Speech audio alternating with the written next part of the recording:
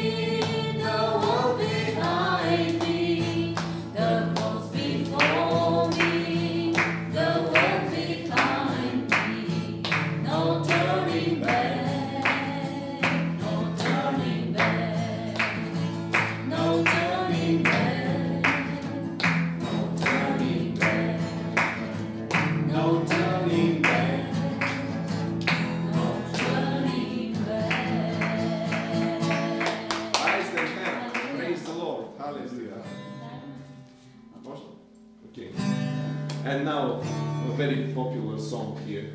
In our church. Praise the Lord. Yeah. In the name of Jesus. In the name of Jesus. In the name of Jesus. We have the victory. In the name of Jesus. In the name of Jesus. Satan will have to flee. In the name of Jesus. In the name of Jesus. We have the victory. In the name of Jesus. In the name of Jesus. Satan will have to flee. Tell me who can stand before us when we call on that great name. Jesus, Jesus, precious Jesus, we have the victory. In the name of Jesus, in the name of Jesus, haben wir den Sieg. In the name of Jesus, in the name of Jesus, Satan hat besiegt. In the name of Jesus, in the name of Jesus, haben wir den Sieg. In the name of Jesus, in the name of Jesus, ist Satan hat besiegt. Niemand kann vor mir bestehen, wenn ich deinen Namen anrufe. Jesus, Jesus, teurer Jesus, in dir hab ich den Sieg. In der Name Jesus, in der Name Jesus, haben wir den Sieg. In der Name Jesus, in der Name Jesus, ist Satan macht besiegt.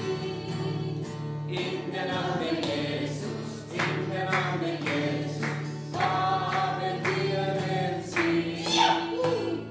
In der Name Jesus, in der Name Jesus, ist Satan macht besiegt. Okay, let's open to Mark chapter 1, verse 21. Also Markus Kapitel 1, Vers 21. Ja, 21.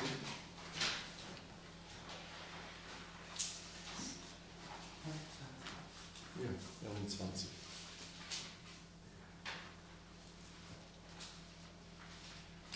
So we're going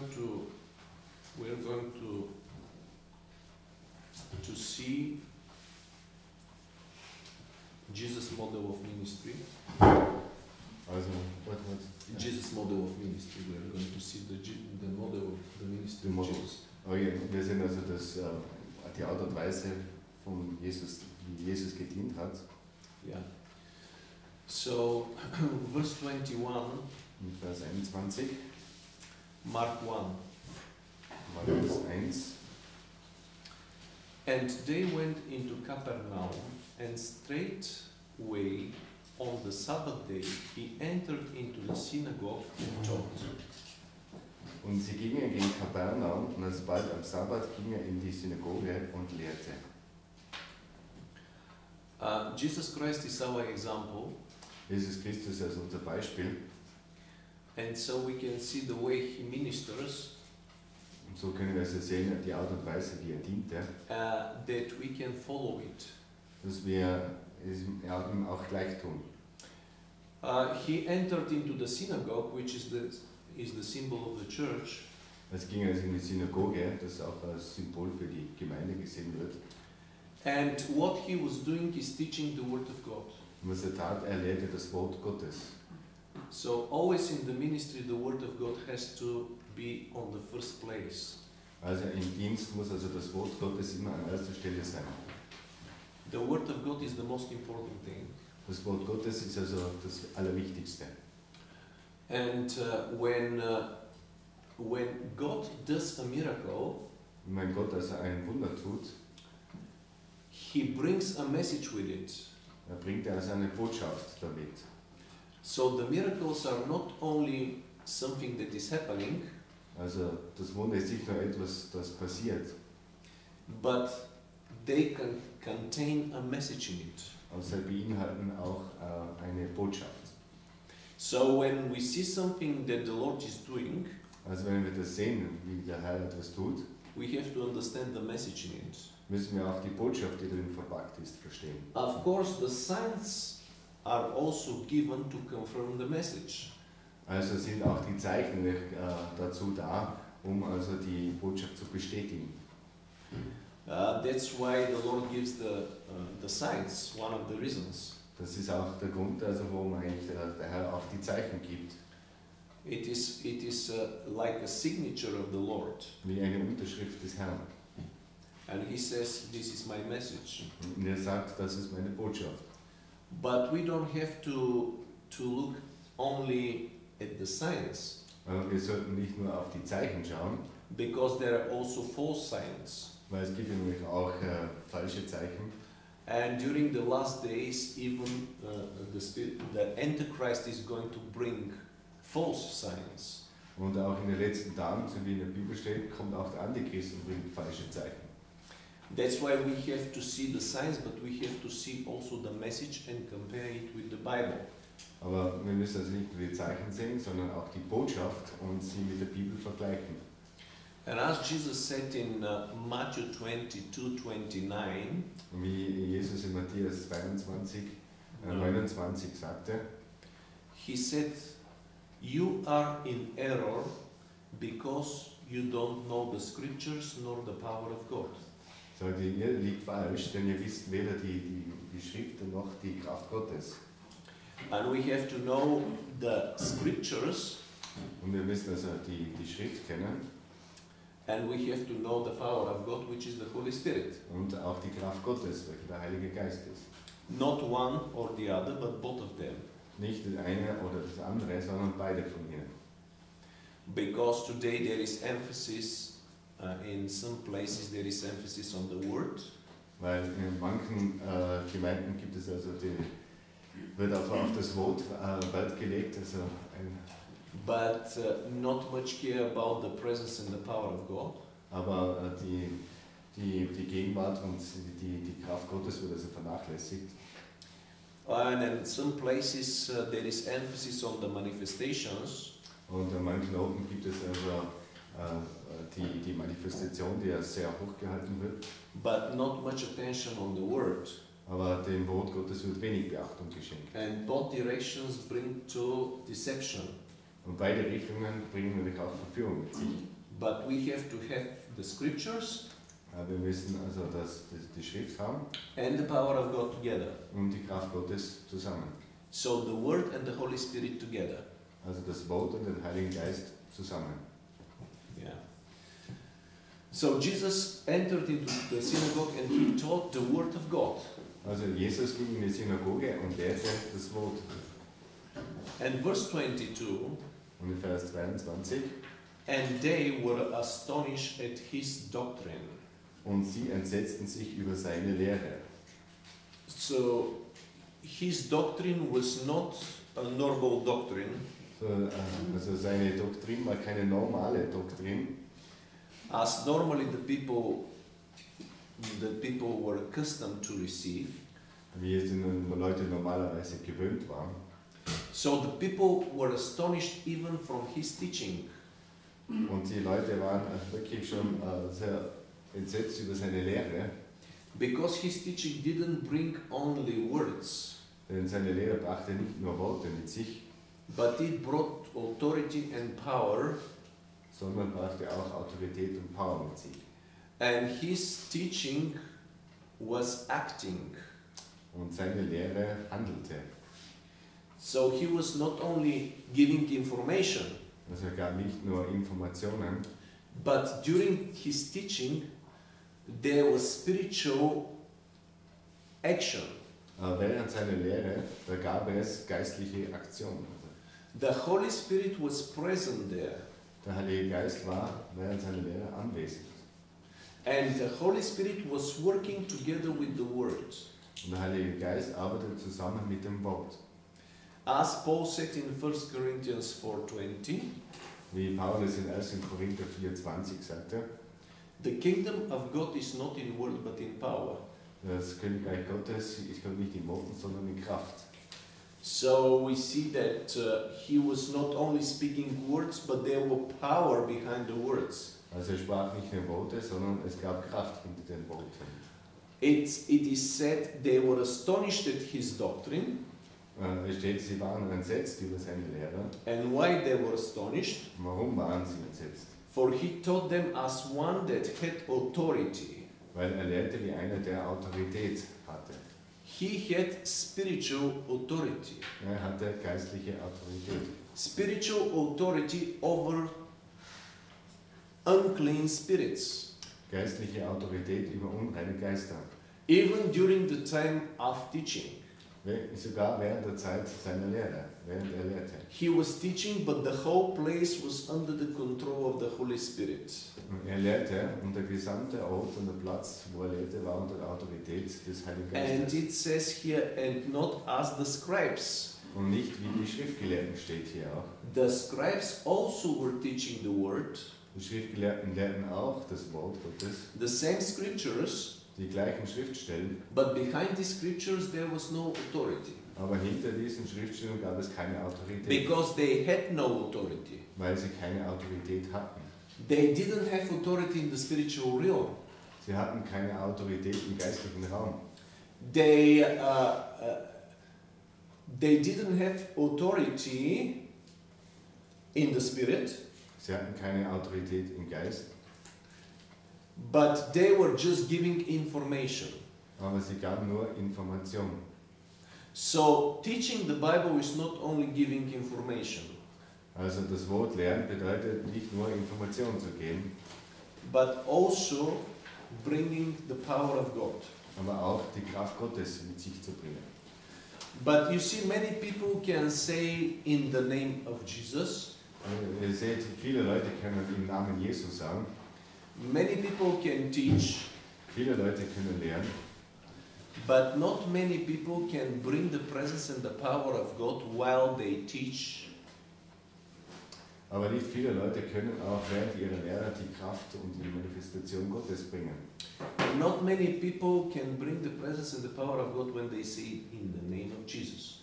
Und nicht viele Leute können diese auch bringen, wenn sie sagen im Namen Jesu. In order to have this, Um das zu haben, we have to have the Word of God in us. müssen wir das Wort Gottes in uns haben. And we have to be in the Word. Und wir müssen im Wort sein. The Word has to become flesh in us. Das Wort muss in uns Fleisch werden, lebendig. And to be in our blood. Und wie in unserem Blut sein. So was with Jesus. So war es auch mit Jesus. He is the Word. Er ist das Wort. And verse 23 says, Und Vers 23 sagt, and there was in the synagogue a man with an unclean spirit, and he cried out. und es war in der Synagoge ein Mensch besessen von einem unreinen Geist, der schrie. In the same synagogue where Jesus was teaching, there was a man with an evil spirit. In der gleichen Synagoge, wo Jesus lehrte, war ein Mann mit unreinem Geist. And this man probably came to church many years. Und dieser ging vielleicht in die Gemeinde oder in die Synagoge für viele Jahre. And the scribes were teaching the scriptures. Und die Schriftgelehrten lehrten das Wort. But this man continued to be bound by Satan. Aber dieser Mann war trotzdem von Satan gefangen. And maybe the people were saying to him, "You are okay, only believe." Und vielleicht sagten die Leute zu ihm, du bist okay, glaube nur. They can say to some people, "You are born again, you don't have problems." Vielleicht sagten auch manche, du bist wiedergeboren und dann hast du keine Probleme. But this man was bound by Satan. Aber dieser Mann war von Satan gebunden. And he cried out. Und er schrie also aus. But who cried out is the question. Aber wer, ist die Frage, schrie aus? The man or the spirit? Der Mann oder der Geist? Because here we'll see that it was not the man, it was the spirit who cried through the man. Aber hier sehen wir, es war nicht der Mann, sondern es war der Geist, der durch diesen Mann ausschrie. Once in Bulgaria, I was in one of the biggest denomination in Bulgaria. Also einmal war Blam in einer der größten Denominationen in Bulgarien. And the main pastor asked all of the pastors to come in front and pray for the people for healing. Und der Hauptpastor fragte alle seine Co-Pastoren, dass sie nach vorne kommen sollten, um für Heilung zu beten für die Leute. And when we started to pray for the people, und als sie begonnen haben, also für die Leute zu beten, there was a boy who started to manifest. War also ein Bub, der begann zu manifestieren. And the demons began to cry through him. Und die Dämonen haben durch ihn geschrien. And the pastor came to the place. Und der Pastor kam auch zu diesem Platz, wo diese Jungen And waren. he started to say to the boy, ruhig, peace, peace, don't worry. Und er sagte, er wollte den Jungen also beruhigen, also er soll ruhig sein und er soll sich keine Sorgen machen. He was thinking that the boy is crying, but it is not natural. Er dachte, dieser Bub weinte, aber das war nicht natürlich. So of course the boy didn't listen to him. Natürlich hörte der Bub natürlich nicht auf ihn. Because it was the spirit who was crying out of fear. Das war der Geist, der voller Angst ausschrie. And then the spirit came out of the boy. Und da kam also der Geist aus diesem Buben heraus. Normally when they come out, they manifest. Und normalerweise, wenn sie herauskommen, dann manifestieren sie. When evil spirit manifests, this means that he has lost his power. Wenn unreine Geister manifestieren, dann bedeutet es, dass sie ihre Kraft verloren haben. Because they like to hide themselves. Weil sie sich gerne verstecken. That's why sometimes when the presence of God, when the Spirit of the Lord is present, the evil spirits manifest. Deshalb, wenn manchmal die Gegenwart Gottes manifestiert ist, dann beginnen diese auch zu schreien. Because it is like a fire for them. Weil es wie eine Art Feuer für sie ist. And they cannot stand the presence of God. Und sie können diese Gegenwart Gottes nicht aushalten. And they start to cry out of fear. Und sie beginnen voller Angst auszuschreien. And in the book of James, it is written, Und im Buch Jakobus steht, in chapter 2, Kapitel 2, I think verse 14, ich glaube Vers 14, it says that the demons believe and tremble. da steht also, die Dämonen glauben und zittern. We have to see that they believe. Wir müssen sehen, dass sie glauben. Sometimes they believe more than the believers. Manchmal glauben sie mehr als die Gläubigen. And they tremble. Und sie zittern. They don't have repentance. Und sie haben keine Umkehr. Is it verse 14? To 14? Yeah. No. 17 then. To 17. Dann 2,17. The demons believe and tremble. It has to be 19. 19, okay. 19. It is James chapter 2 verse 19. Jakobus 2, Vers 19. Okay, I will remember it. And then, so there was in the synagogue a man with an unclean spirit, and he cried out. Da war also in der Synagoge ein Mann mit einem unreinen Geist und er schrie aus. And look what the Spirit says. Und schaut mal nach, was der Geist sagte. Let us alone. Halt, was haben wir mit dir zu schaffen? Yeah. Let us alone. What have we to do with you, Jesus of Nazareth?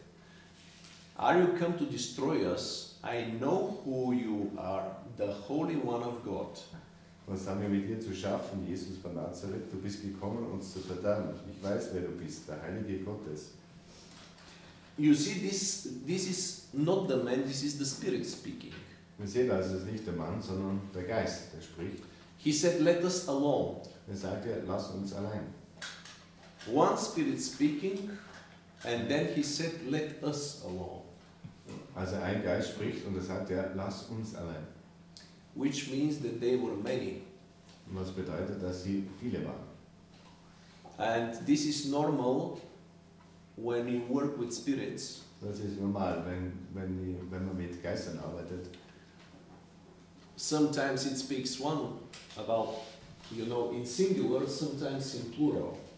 Manchmal spricht er im Singular und dann spricht er im Plural. Because normally they work in gangs. Normalerweise arbeiten sie also in einer Art wie eine Bande. They are bande. They don't work alone. Sie arbeiten nicht alleine. They are like the dogs. Sie sind wie die Hunde. Normally the dogs, they go in gangs. So wie die Hunde, die bilden auch so einen Rudel. But they have one boss. Aber die haben einen Boss. And when you are attacked by dogs, Wenn du von Hunden attackiert wirst, you have to see who is the boss musst du sehen, wer ist der Boss. and hit him. Und ihn treffen und schlagen. If you succeed with him, you succeeded with all. Wenn du ihn also zerstörst oder schlägst, dann hast du auch die anderen geschlagen. When I was in the gypsy ghetto, Als Blaumann also im Zigeunerghetto war, and there are many dogs on the streets. gibt es viele Hunde auf der Straße. They live on the streets, Sie leben auf der Straße and sometimes they go around you, und manchmal gehen sie um dich herum. and they came around me, 5, 6 dogs, 500, 600 kamen um mich in different size, in verschiedenen Größen and they were running in a circle, und sie liefen also im Kreis herum. and they were jumping to bite me. Und sie haben ihn also angegriffen, um ihn zu beißen. And then I didn't know what to do, Und ich wusste also nicht, was tun. but I started to speak in tongues. Also er sprach also in Zungen. So I said, Turba shikalabara furra tekara. Okay. And so the dogs, they were so afraid, Und die Hunde waren so and they voller ran. Furcht, dass sie auseinandergingen. This was amazing victory. Das war ein unglaublicher Sieg. Maybe you can try it. Vielleicht haben sie es ausprobiert. But here you don't hear these dogs on the streets. Aber hier habt ihr diese Hunde nicht auf der But Straße. in Bulgaria there are people who die Aber in Bulgarien gibt es Leute, die sterben. because these dogs are hungry, Weil diese Hunde sind hungrig. and especially during the night they can kill people Speziell in der Nacht können sie Leute töten. because there is nobody to help you. Weil da gibt es keinen, der dir hilft. So there are people who die like this. Da gibt es Leute, die also daran But sterben. praise the Lord, He gives the victory. Preis den Herrn, er gibt den Sieg. But I wanted to say here that there were more than one demons in this man. Aber Plan wollte was sagen, da gibt es mehr als einen Dämon in diesem Mann. He said, let us alone. Er sagte, lasst uns alleine. Let us in peace. Lasst uns in Frieden. We are okay. Wir sind okay. In the church, In der Gemeinde, the preacher is preaching. der Prediger predigt. We say, praise the Lord. Wir sagen, preis den Herrn. And everything is alright. Alles ist okay. But when Jesus comes, Aber wenn Jesus kommt, He disturbs the kingdom of darkness dann stört er das Königreich der Finsternis with the presence of God.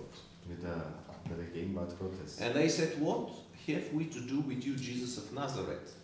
Und er sagte, was haben wir mit dir zu tun, Jesus von Nazareth? It is amazing that they knew Him. Sie sind erstaunlich, sie kennen ihn, sie kannten ihn.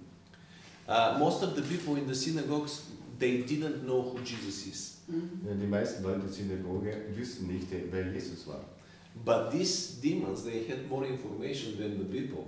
Aber diese Dämonen hatten mehr Informationen als die Leute. They knew he is Jesus from Nazareth and they knew he is the Holy Son of God. Sie wussten, ist Jesus von Nazareth und ist der heilige Sohn Gottes. Did you come to destroy us? Bist du gekommen, um uns zu zerstören? They knew his purpose. Sie wussten seinen Zweck. Because the Bible says that for this purpose was the Son of God revealed, that he might destroy the works of the devil. Die Bibel sagt ja, aus diesem Grund ist der Sohn Gottes offenbart worden, um die Werke des Teufels zu zerstören. 1 John 3:8. Also Johannes 3,8. The purpose for his coming was to destroy the works of the devil. Der Zweck seines Kommens war, um die Werke des Teufels zu zerstören. And they understood this. Und sie haben das verstanden. And they asked, why did you come? Und sie fragen ihn, warum bist du gekommen? To destroy us? Um uns zu zerstören. And the answer is yes. Und die Antwort ist ja.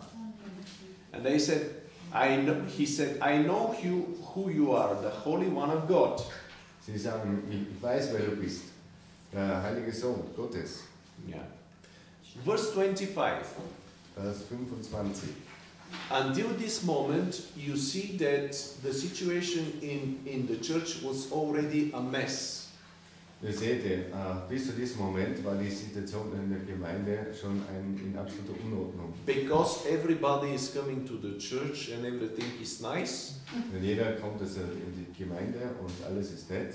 And in one moment, there is a mess in the church. In einem Moment auf den anderen ist eine Unordnung in der Gemeinde. And Jesus brought the mess. Und Jesus hat diese Unordnung gebracht. So sometimes he comes to the churches to bring a mess. Also manchmal kommt er in die Gemeinde, um eine Unordnung zu bringen. Because outside it is in order. Denn außerhalb, nach außen sieht es aus, ob es in Ordnung ist. But inside there is a mess. Aber innen drinnen, da ist die So he Unordnung. brings it out. So bringt er es hoch. That's why sometimes the people say, but why the people have to cry? Also, deshalb fragen manchmal die Leute, aber warum müssen die Leute weinen? We don't know. Wir wissen es nicht. But this is the model of Jesus. Und das ist das Modell von Jesus. Why the Spirit has to speak? Warum muss der Geist sprechen? We don't know why, Wir wissen nicht warum. but this is the model of Jesus. Aber das ist, wie es Jesus gezeigt hat. We don't have to try to do it better way than Jesus. Wir müssen nicht versuchen, es auf eine bessere Art wie Jesus zu machen. Because today in many places we try to do it better than Jesus and we make the mess. Manchmal versuchen wir an gewissen Orten es besser wie Jesus zu machen und dann haben wir eine absolute Unordnung. He is the best Er ist der Beste and he is our example. und er ist unser Beispiel. So the Spirit was crying and speaking. So, der Geist hat also geschrien und gesprochen. But Jesus rebuked him. Aber Jesus hat ihn zurückgewiesen. He said, be quiet and come out of him. Er sagte, sei still und komm heraus aus ihm. Jesus commanded him to be quiet. Jesus hat ihm befohlen, still zu sein. He didn't want the people to receive information about him from the devil. Er wollte nicht, dass die Leute Informationen durch den Feind über ihn bekommen. He wanted them to believe his word. Er wollte, dass sie sein Wort glauben. And then he said to the Spirit, come out. Und dann sagt er zum Geist, komm heraus. Some people say, just say, come Holy Spirit and everything will be alright. Manche sagen, komm Heiliger Geist und dann ist alles okay. But this is the model of Jesus. Aber das ist das, wie es Jesus gezeigt hat. He said, come out. Er sagte, komm heraus. And we have to say, come out in Jesus' name. Und wir müssen sagen, komm heraus. in We have Jesu to Namen. follow his example. Wir müssen seinem Beispiel folgen. Because if we don't say come out, Weil wenn wir nicht sagen, komm heraus, he may not come out. dann kommt er vielleicht nicht heraus. We don't have such example in the Bible. Wir haben nicht so ein Beispiel in der Bibel. Verse 26. Vers 26. And when the unclean spirit had convulsed him and cried out with a loud voice, he came out of him. Und der unsauere Geist riss ihn und schrie laut und fuhr aus von ihm. It is amazing that the evil spirit even didn't listen completely Jesus. Es ist interessant, dass sogar der unsaubere Geist nicht einmal zur Gänze Jesus zugehört hat. Because Jesus said to him, quiet, Denn Jesus hat ihm gesagt, er soll still sein, but he cried with a loud voice. aber er hat mit lauter Stimme geschrien. And imagine what happened in the church. Und ich stelle dir vor, was in der Gemeinde passiert. Maybe some people were afraid. Vielleicht sind manche Leute entsetzt, When we were in Delft, als man in Telfs war. in der katholischen Kirche, we ministered in der katholischen Kirche. Hat er in der katholischen Kirche gedient. Ja. And then I was preaching the gospel. Und dann hat er das Evangelium gepredigt. And when I finished, I led the people to pray to be born again. Als er es beendet hatte, dann hat er auch die Leute beten lassen, um wiedergeboren zu werden. And Maria was there. Maria war auch da. I'm so sorry we didn't have the video. Und es tut ihm so leid, dass er nicht das Video davon hat. So when I finished the prayer for salvation, Als er das Gebet der Errettung beendet hatte, I was leading the people and they had to repeat. er hat die Leute so angeleitet und sie hatten es wiederholt. And there came idea to me, Kam ihm eine Idee and I added something more to the prayer. und er hat dem Gebet noch etwas hinzugefügt. And I said, thank you, Jesus, Und er sagte, danke Jesus, that you redeemed us from the curse. dass du uns vom Fluch befreit hast. When I say this, Als er das sagte, behind there was a lady, war hinten eine Frau, and she cried with the loud voice. hat sie mit lauter Stimme gerufen. She jumped on the benches Sie ist also auf die Bänke gesprungen and began to run on it. und begann auf diesen Bänken zu laufen. You know the Catholic churches, you know. Ihr versteht die katholische Kirche, die Bänke It's so high, sind so hoch and she was running on it. und sie war auf diesen gerannt. Maybe 1 meter distance, okay? Ungefähr einen Meter. So she was running and then she came Dann kam sie and stand over me like this. und stand über ihn, so wie This was in the Catholic Church. in der katholischen Kirche.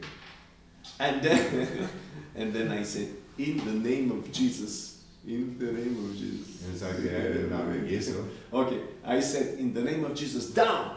im Namen Jesu, And runter. so she fell on the ground directly.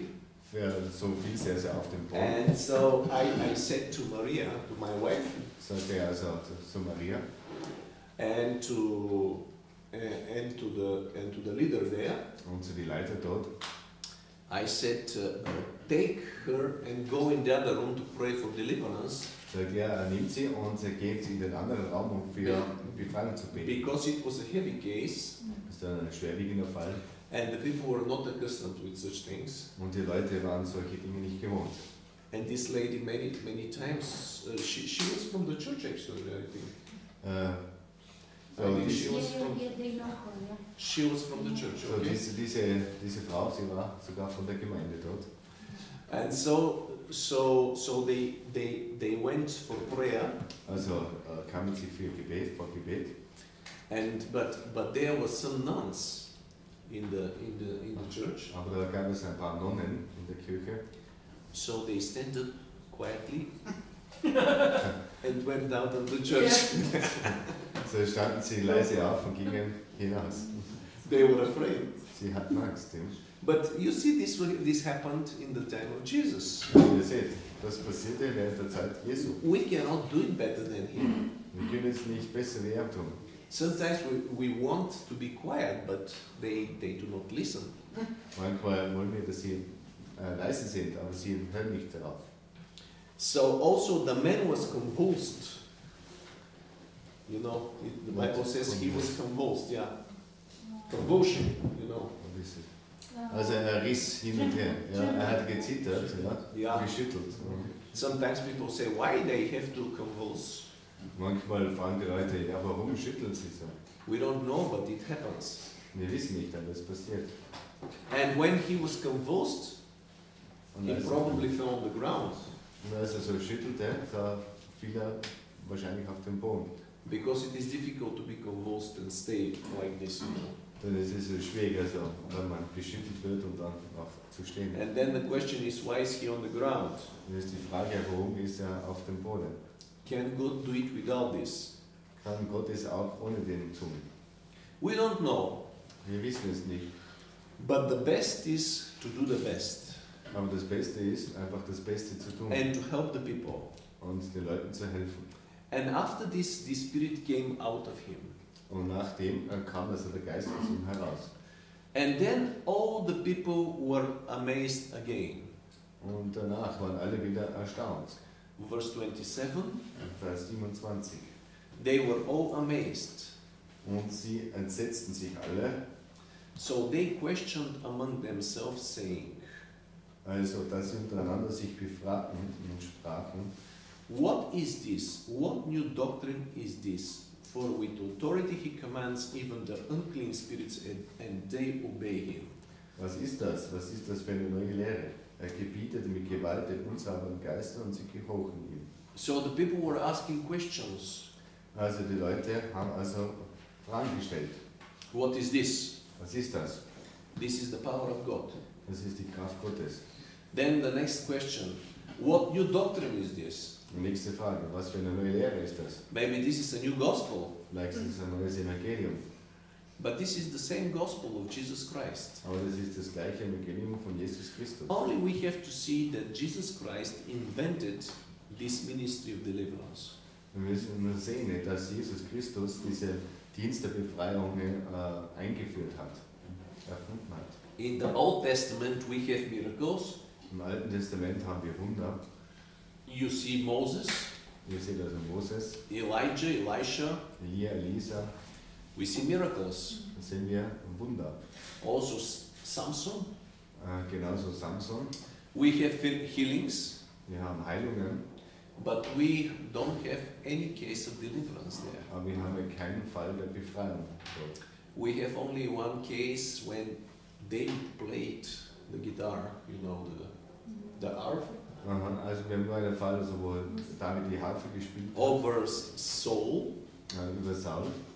and the evil spirit departed from him. Und der böse Geist ist dann von Saul gewichen. But for some time, and then it came back. Und für einige Zeit dann ist er aber wieder zurückgekommen. So we don't have casting out demons in the Old Testament. Also wir haben nicht also Dämonenaustragung im Alten Testament. But Jesus Christ started this ministry, Aber Jesus Christus hat diesen Dienst begonnen. and the apostles continued, Und die Apostel haben fortgesetzt. and the promise is for us. Und das Versprechen gilt auch uns. You see in Mark 16, In Markus 16, verse 17, in Vers 17. these signs shall follow them that believe. Diese Zeichen sollen denen folgen, die glauben. Not the unbelievers, but the believers. Nicht die Ungläubigen, aber die Gläubigen. In my name they shall cast out demons. In meinen Namen sollen sie Dämonen austreiben. So we see the promise for the believers. Wir sehen also das Versprechen für die Gläubigen. And we can see also in the book of Acts, chapter 8, Wir können also auch in der Apostelgeschichte, Kapitel 18, 8, Kapitel 8. ja, Yeah, okay. 8. Verse, yeah. Vers. Verse. Verses from 5 von 5, after that. von 5 fortlaufend. Yeah. 5, 6, 7, 8. 5, 6, You see the deacon Philip, sehen wir den Diakon Philippus, who later became an evangelist, der also später als ein Evangelist wurde, preaching the gospel of Christ der also das Evangelium predigte and healing the sick und die Kranken heilte and casting out demons. und Dämonen austrieb. Yeah. Yeah, we can even go to there for a moment. Ja, wir können auch in einem Moment dorthin gehen. Yeah. Let's go to verse 5. I think from verse 5 it starts. Yeah, Philip. Okay. Then Philip went down to the city of Samaria and preached Christ to them. Philippus aber kam hinab in eine Stadt in Samarien und predigte ihnen von Christus. You see what he was preaching? Ihr seht, was predigte? Christ. Christus. And that's why the Lord signs the message with power. Deshalb bestätigt das Wort mit Kraft. Because we preach about many things today, but not Christ so much. Wir predigen heute viele Dinge, aber nicht so sehr Jesus, Christus. And the multitudes with one accord heeded to the things spoken by Philip. Das Volk aber hörte einmütig und fleißig zu, was Philippus sagte. So they heard the message, So, sie haben also die Botschaft gehört and faith came into them. und es kam also dann Glaube in ihnen hinein. Hearing and seeing the miracles which he did. Und die Zeichen sahen, die tat. So he was preaching and doing, Also er hat gepredigt und es auch getan, ausgeführt. not only preaching. Nicht nur gepredigt. For unclean spirits crying with a loud voice came out of many who were possessed. Denn die unsauberen Geister fuhren aus vielen Besessenen mit großem Geschrei. And many who were paralyzed and lame were healed. Auch viele Gichtbrüchige und Lahme wurden gesund gemacht. And there was great joy in that city. Und es war eine große Freude in derselben Stadt. You see what joy comes Und seht also, was für eine Freude da kommt. when the power of God is manifested. Wenn sich die Kraft Gottes manifestiert. So we come back to Mark 1, So kommen wir zurück zu Markus 1. and people were amazed by the teaching of Jesus. Und die Leute waren also erstaunt über die Lehre von Jesus. And on the action that was there, Und das, was sich dort abgespielt hat. and they questioned the doctrine. Und sie haben also die Lehre befragt, hinterfragt. They said, with authority he commands even the unclean spirits, and they obey him. Und sogar mit Autorität befiehlt er unsauberen Geistern und sie gehorchen ihm. And immediately his fame spread throughout all the region round Galilee. Und sein Gerücht erschloss alsbald umher in das galiläische Land. You see, the deliverance ministry spreads the news. Also, ihr seht, also der Befreiungsdienst verbreitet also die Neuigkeiten. And people that need it, they start to come for deliverance. Und Leute, die Befreiung brauchen, kommen also, um sie zu bekommen. Yeah, and we can go also to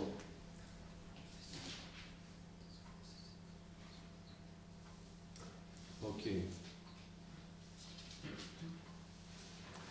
Let's go to verse. This is the way he started his ministry, by the way. Das ist übrigens, wie er seinen Dienst startete. And in verse 39, it says what the way he continued his ministry. Und in Vers 39 seht ihr, wie er seinen Dienst fortsetzte. He was preaching in their synagogues throughout all Galilee and casting out demons. Also er predigte in ihren Synagogen in ganz Galiläa und trieb die Dämonen aus. You see, it was not only in one place, Es war also nicht nur an einem Ort, it was also in other places. es war also auch an anderen Orten. He was preaching in the synagogues throughout all Galilee, Er predigte also in den Synagogen in ganz Galiläa. and he was casting out demons. Er trieb die Dämonen aus. So when we go to Luke, Wenn wir also zu Lukas gehen,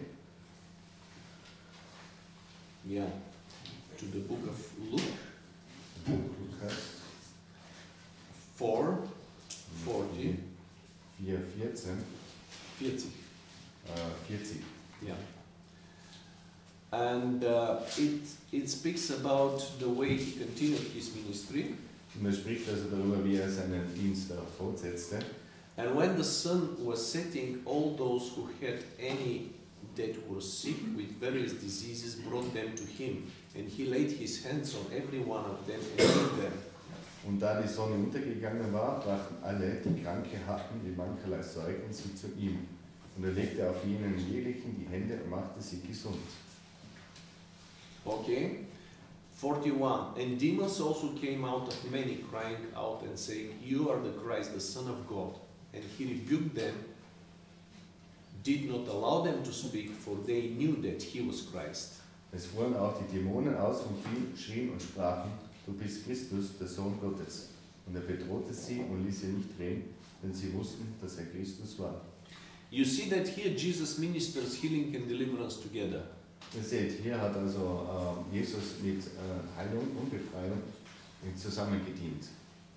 And people come for healing, Und Leute kommen also für Heilung and he lays hands on them, und er legt also die Hände auf sie, releases the power of God. setzt die Kraft Gottes frei. And out of many came spirits Und von vielen kamen auch Geister heraus, that were crying out, die also geschrien haben, and they were even speaking.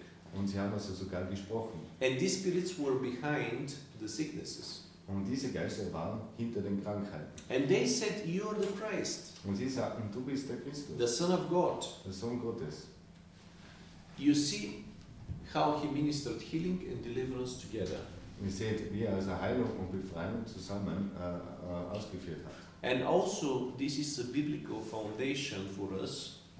Das ist natürlich auch ein biblisches Fundament für uns. If somebody says that you don't have to lay hands on somebody who has a demon, Wenn jemand sagt, also ihr sollt nicht die Hände auf jemanden legen, der einen Dämon hat. Jesus laid hands on them, Jesus hat die Hände auf sie gelegt and out of many of them came spirits. und von vielen sind also Dämonen And he ausgefahren. was not afraid. Und er hatte also keine Angst. Lucas 10:19 Lukas 10,19 says, "Behold, I give you power or authority over serpents and scorpions sagt, and over all the power of the enemy, and nothing shall by any means hurt you." Lukas 10,19 sagt also, siehe, ich gebe euch Macht über alle Macht der Dämonen und alle Skorpione und Schlangen und nichts wird euch schaden. So it says that nothing shall hurt us. Es sagt also, nichts soll uns schaden. So we don't have to be afraid, Also wir müssen uns nicht fürchten, because many people were afraid. weil viele Leute fürchten And sich. that's why they don't minister deliverance. Deshalb tun sie auch nicht im Befreiungsdienst dienen, Because they are afraid of the demons. weil sie sich vor den Dämonen fürchten. But you see, Jesus promised to us that nothing bad will happen to us. Aber ihr seht, Jesus hat uns versprochen, dass nichts uns passieren wird. Schlechtes. And then you can see at home, Luke chapter 13, Da könnt ihr auch zu Hause Lukas Kapitel 13, verse 11 to 16. von Vers 11 bis 16. There was a lady with a spirit of infirmity in the spine. Da gab es eine Frau mit einer Schwäche im Rücken, in der Wirbelsäule. And she was bent down. Und sie hat sich nach vorne gebeugt. Jesus delivered her, Jesus hat sie befreit and she was healed. und sie wurde geheilt. And then we can see in verses 31 and 32, Und in Vers 31 und 32 können wir sehen, and it is good to see these verses, by the way. und es ist ganz gut, dass wir diese Verse uns anschauen. It is Lucas Es ist Lukas 13, 31 and 32. 13, 31, 32. Yeah. This is the way Jesus finished his ministry. Das ist also der Art, wie Jesus seine Dienste beendet hat. On that very day, some Pharisees came, saying to him, "Get out and depart from here, for Herod wants to kill you." An denselben Tag kamen etliche Pharisäer und sprachen zu ihm, geh weg hier und gehe von weg, denn Herodes will dich töten. If you want to do the work of God, they will want to kill you. Wenn du also wenn du die Arbeit Gottes tun möchtest, dann wollen sie dich töten. And he said to them, Und er sagte zu ihnen, sprach zu ihnen, "Go tell that fox, geht und sagt diesem Fuchs, behold, I cast out demons siehe, ich treibe Dämonen aus and perform healings, und er mache gesund heute und morgen. Today, tomorrow, and the third day shall I be perfected. Und am dritten Tage werde ich ein Ende nehmen. What he said? He said, I will cast out demons and heal sicknesses. Was hat er gesagt? Ich werde Dämonen austreiben und Kranke heilen. To the end. Bis zum Ende. You see, he started with deliverance and healing. He continued and he finished the same way. Ihr seht also, er hat mit Heil und Befreiung begonnen, hat es fortgesetzt und damit auch aufgehört. And if you go to Matthew chapter 10, Wenn ihr Matthäus Kapitel 10 geht, verses 1, Vers 1, he gave his disciples authority over spirits and evil spirits and sicknesses. darin gibt er also seinen Jüngern Autorität über unreine Geister, über Krankheiten. Verse 5, he commanded them. Und in Vers 5 hat er ihnen befohlen. Verse 7, he said that they have to preach the gospel of the kingdom. Und in Vers 7 befiehlt er ihnen, also das Königreich Gottes zu predigen. And verse 8, he commanded them to cast out demons. Und in Vers 8 hat er ihnen befohlen, also Dämonen auszutreiben, Healing the sick die Kranken zu heilen and raising the dead. und die Toten aufzuwecken. In Luke chapter 10, In Lukas Kapitel 10, verse 1, Vers 1, he sent the 70 disciples, hat er also die 70 Jünger, not only the 12, nicht nur die 12, but here the 70. aber die 70. And he commanded them the same. Und er hat ihnen das Gleiche befohlen. And because you see in verse 17, Und wenn ihr seht in Vers 17, they came back sie kamen zurück and they were rejoicing. und sie haben sich gefreut. And they said, in your name even the demons obey us. Und sie haben gesagt, in deinen Namen müssen sie uns sogar die Dämonen gehorchen. And he said, behold, I saw Satan fell down from heaven. Und er sagt, siehe, ich habe den Satan vom Himmel fallen gesehen. And I give you authority Und ich gebe euch Autorität over all the power of the devil. über alle Macht des Feindes. And then he said, but don't rejoice because you have authority over the devil, Aber er sagt, freut euch nicht, weil ihr Autorität über den Feind habt, but because your names are written in heaven. aber weil eure Namen im Himmel geschrieben sind. So this is from verse 17 to verse 20, Das ist also von Vers 17 bis Vers 20. with a few words. Ein paar Worte. And as I said, Mark 16, Und wie ich also sagte in Markus 17, he said in verse 17 that one of the signs is casting out demons. sagt in Vers 17, eine der Zeichen ist, die Dämonen auszutreiben.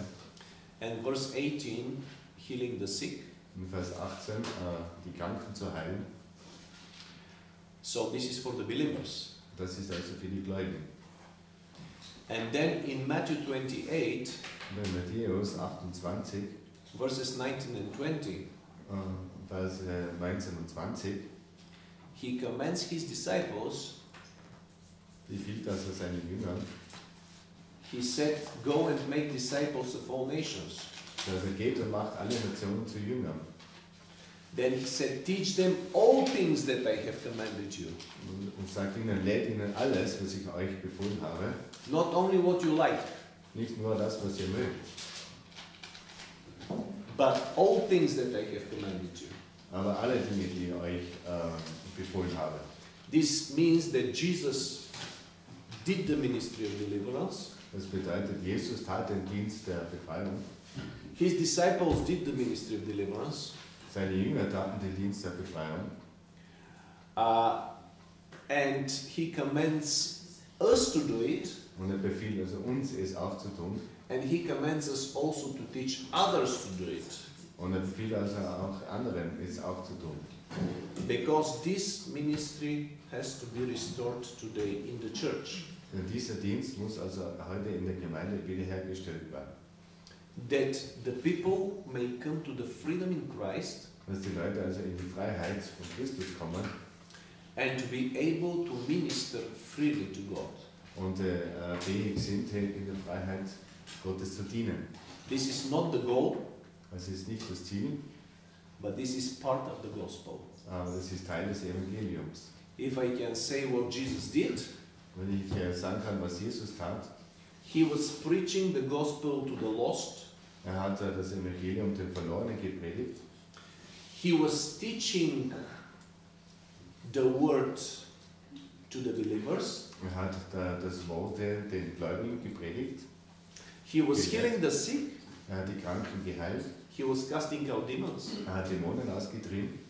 This is the main part of his ministry. Das ist der Hauptteil seines Dienstes. The word Das Wort and the power. und die Kraft. And we need them both. Und wir brauchen alle beide.